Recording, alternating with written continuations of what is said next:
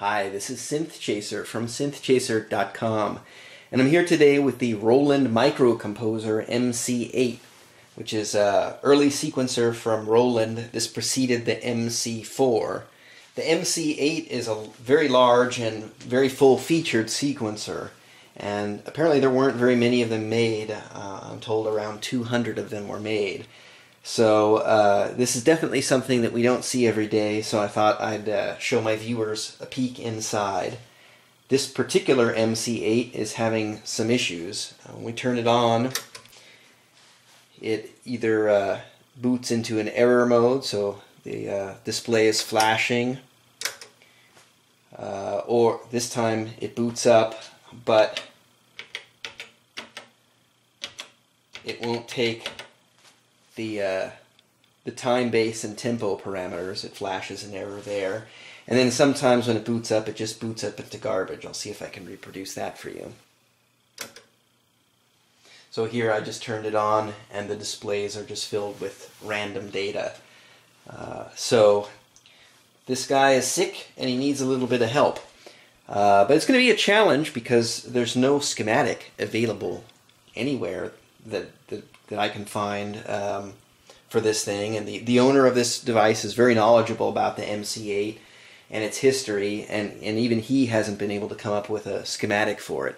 So we're going to wing it and also base our investigations a little bit on the MC-4 service notes, which are published by Roland and available on the internet. So let's open this up and have a look. So here's what we've got inside, and unfortunately it doesn't look like the service notes for the MC-4. It looks pretty different.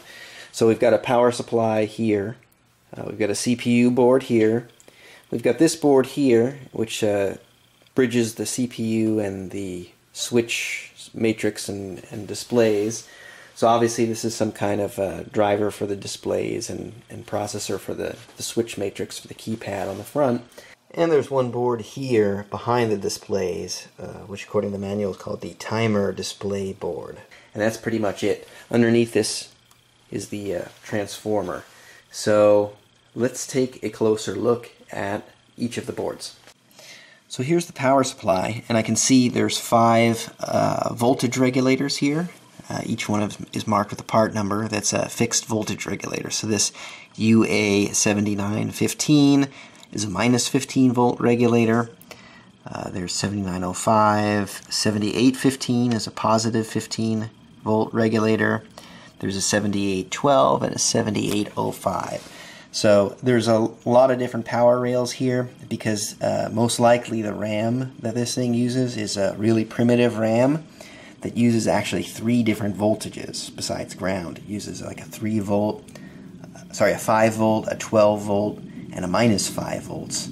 So that's why there's all these voltage regulators. But kind of the way they're laid out, we can kind of see these black wires are going to be ground.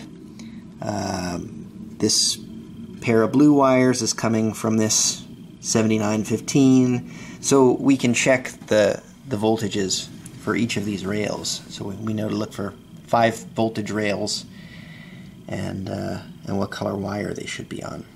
Back here we can see some computer grade capacitors, those large can capacitors with screw terminals. Looks like there's one here that you can see, but then right behind it there's an even bigger one.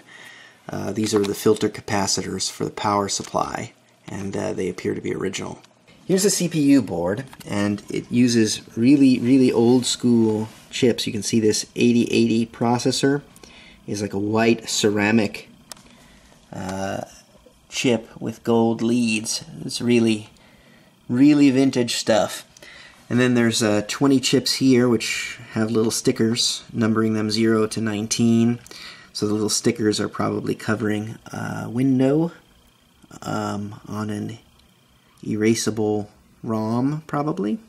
So these are probably the ROM chips. And then these ceramic chips here, I'll check the part numbers, but these are probably going to be the RAM chips. And then there's a few other TTL logic chips, some trimmers down here, but not much else. And then here's this little board, which we think to be the switch matrix and or display driver. which comes up here. This is the back of the LED displays, and then these are the bottoms of the buttons, the switches, and there's a pot there for adjusting the tempo.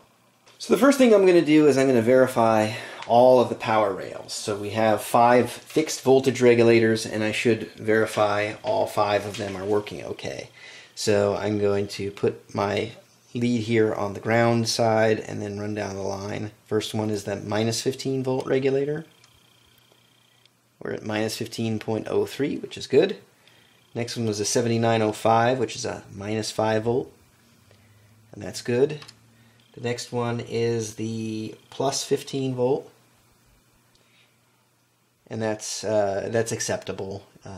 It's not on the nose, but with these fixed regulators, you can't always get them on the nose. Next one was the 12 volts, so 11.95, which is fine. And last, we have the 5 volts, which is 5.013. So we are getting all of the correct voltages coming out of the power supply. So since we confirmed that the power supply is okay, it looks like power distribution is not going to be an issue either, because these wires are soldered to the power supply board and then soldered to each of the boards that use them. So power distribution is not going to be an issue. So the next thing that I'm going to do is I'm going to go through and reseat all the connectors. Sometimes connectors can be an issue, and we'll see if that makes any progress. So the connectors were actually gold plated, so they look to be in really good condition. So the next thing I'm going to do is I'm going to go through and I'm going to just probe some of the key IC chips. So we have the CPU here, the ROMs, and the RAM up here. And I'm going to probe it with the oscilloscope, because this particular set of chips uses 3 different supplies. It uses a 12 volt, a 5 volt, and a negative 5 volt. If it were a regular CPU that uses 0 and 5 volt, a single 5 volt supply, I could get away with this device, which is a lot easier to use than the oscilloscope. This is a logic probe, so I would connect this to my power supply ground and this to my power supply 5 volt, and then I could go probe around and it would beep and tell me whether things are high or pulsing or whatnot. But I'm going to use the oscilloscope because there's different supplies here, and I'm going to go through and I'm going to just verify that I see activity on the data bus, that I see the clock, all the different supplies, and when I probe, I'm going to touch the pin of the IC, not the pin of the socket, because I want to make sure that that the connection is actually good. A lot of times these old IC sockets can fail.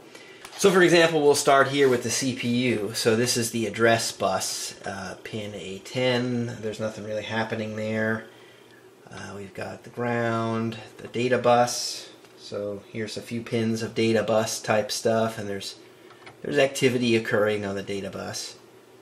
So it looks like things are alive.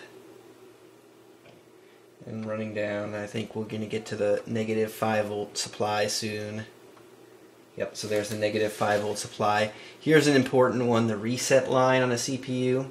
This 8080 processor, the reset is non-inverting. Normally it's inverted, so you need to have a high reset for the CPU to be running.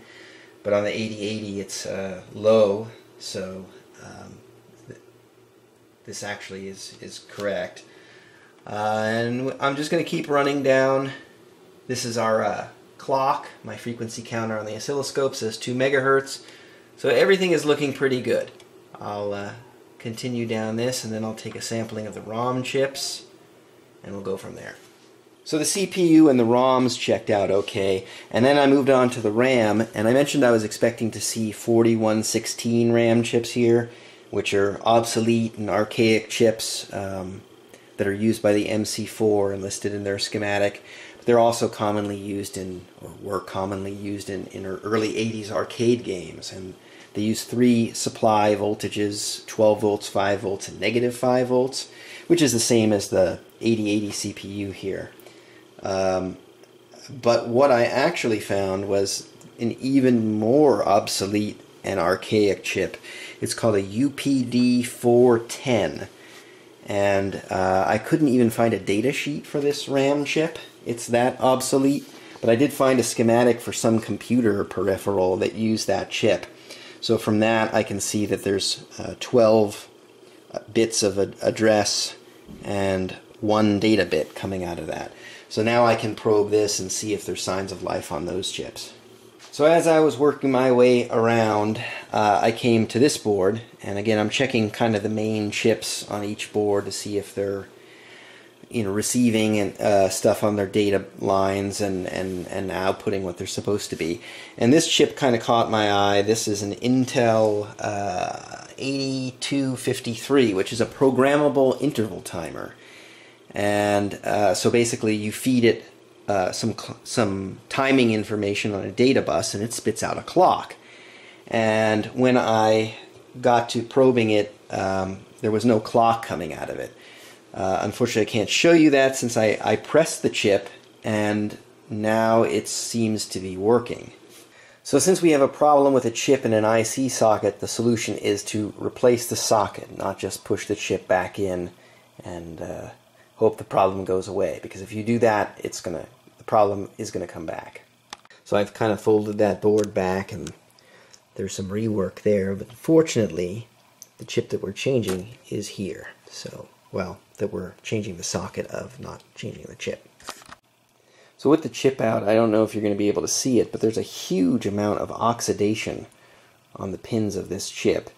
So I'm going to clean it up with a fiberglass scratch brush and change the socket as well.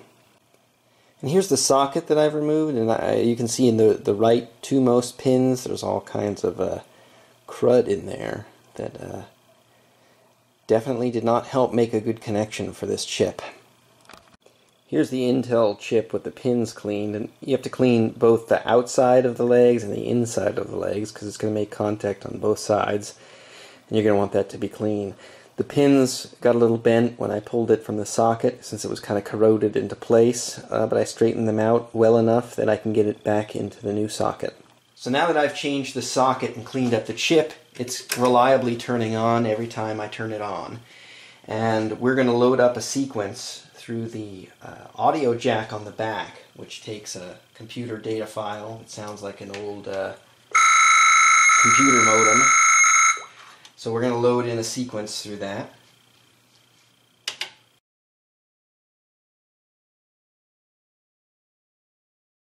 And then once I've loaded it in, I can hit start, and it's going to run through at the proper tempo. Before, when he loaded from the file, it was kind of going at a snail's pace.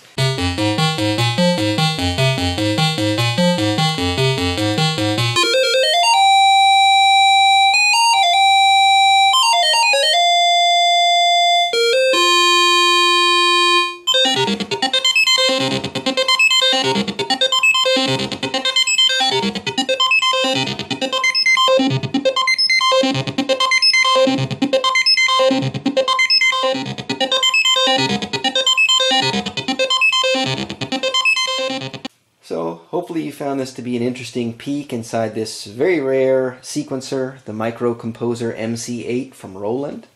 And I hope you'll join me by subscribing to my other videos so you can see inside other rare and interesting synthesizers. This has been Synthchaser from synthchaser.com. Thanks for watching. Have a great day.